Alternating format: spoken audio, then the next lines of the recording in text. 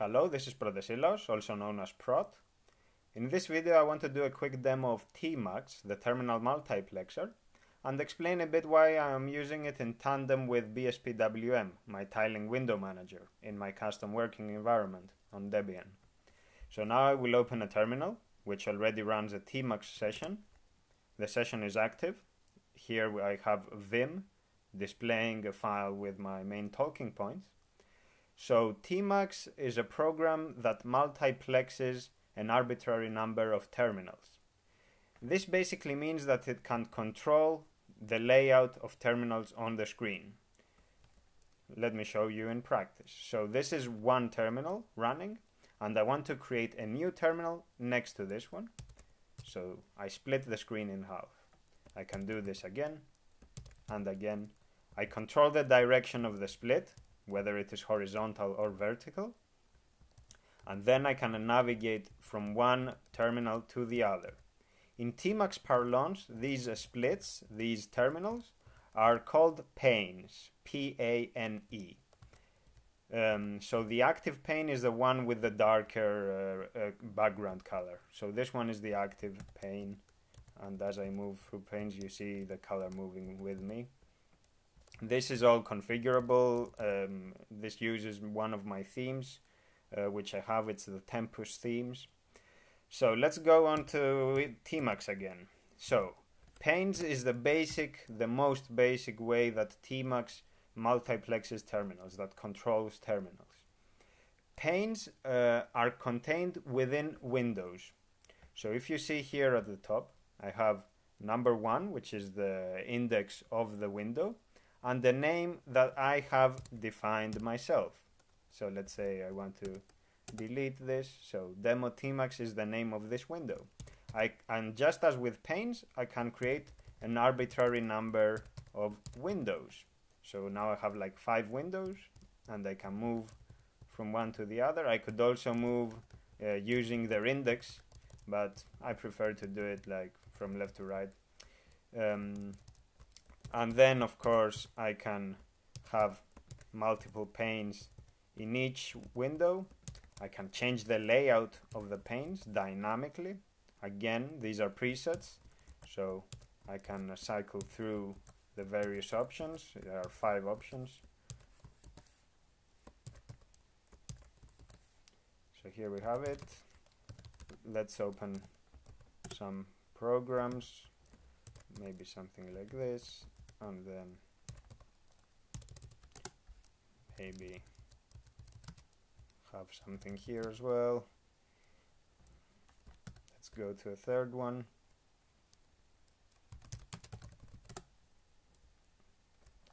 And let's close some. Now, windows are contained within a session. So a window holds panes and the session holds windows. And the way we can see an overview of this is we see here we have the default session, which has 3 windows.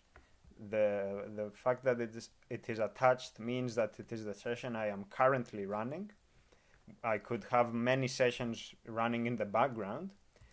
And here I see the first window has 4 panes, 2 panes, and it shows a preview of what each pane has, and 1 pane. Let's create a new session just to see.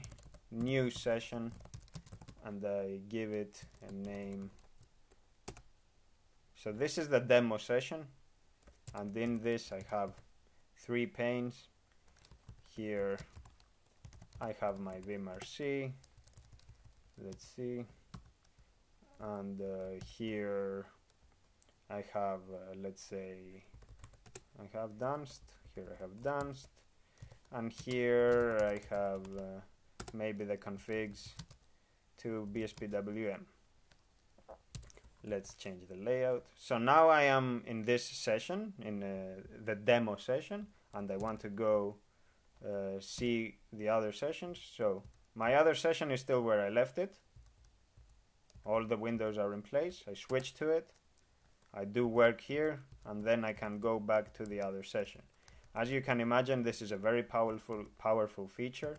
You can have something running in the background like compiling something, or you can have multiple sessions depending on the context of your work.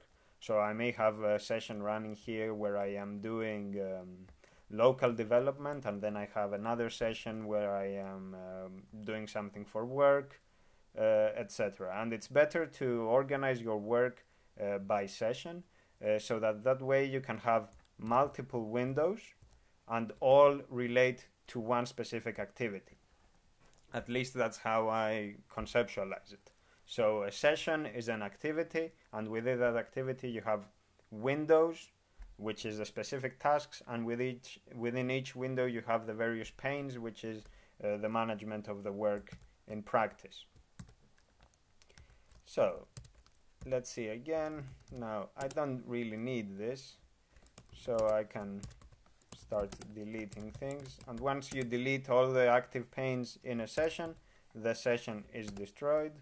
It doesn't exist anymore, and we are back to the default session.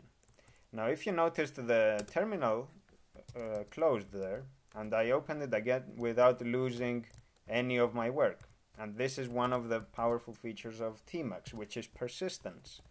The content persists. So if, for example, I press by accident the key binding which closes the window, which kills the window, TMUX will keep the content in place. So I can come back and work as if nothing had happened. So this is the equivalent of pressing the X key on title bars that have window decorations. BSPWM doesn't have, so I have to do everything via the keyboard.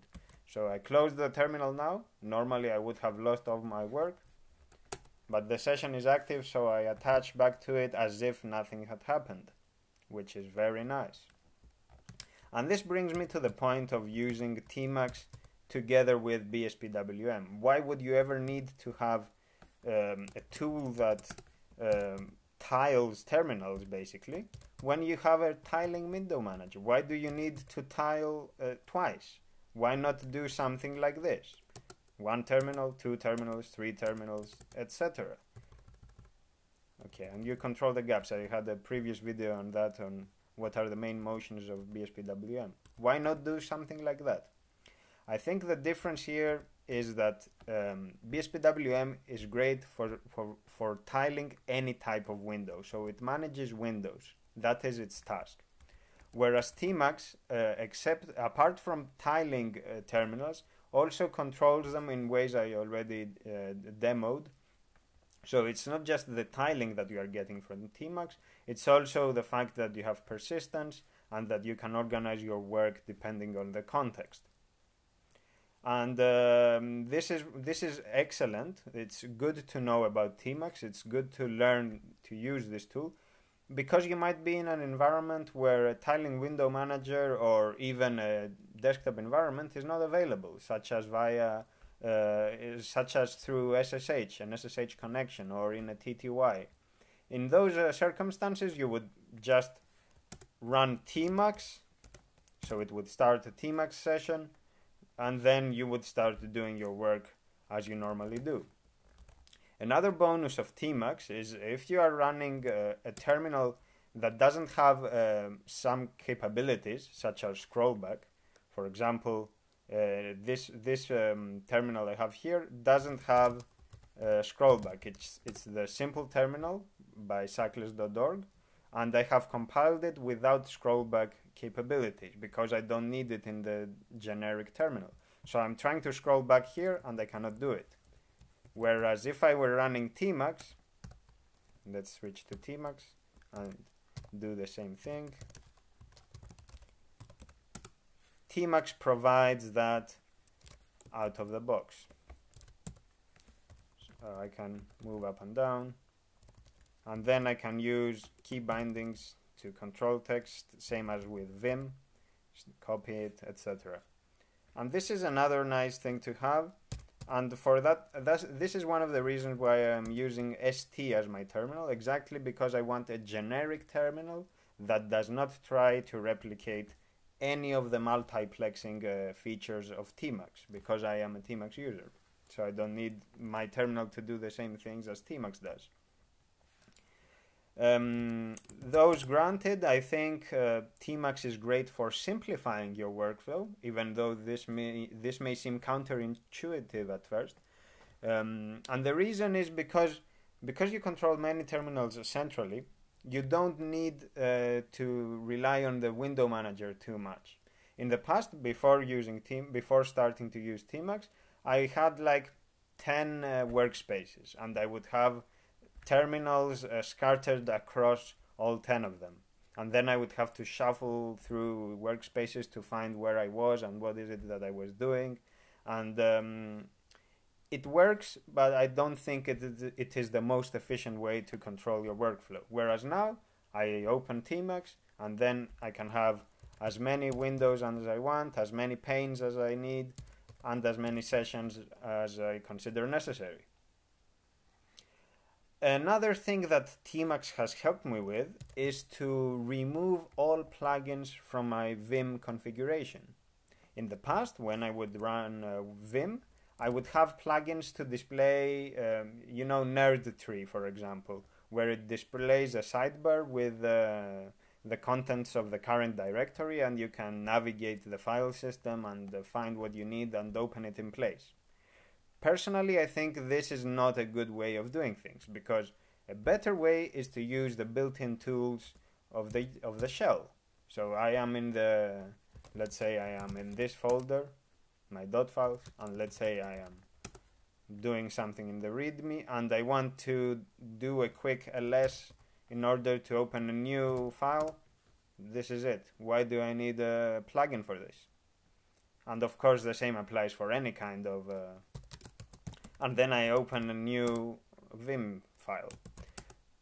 Why try to duplicate the shell?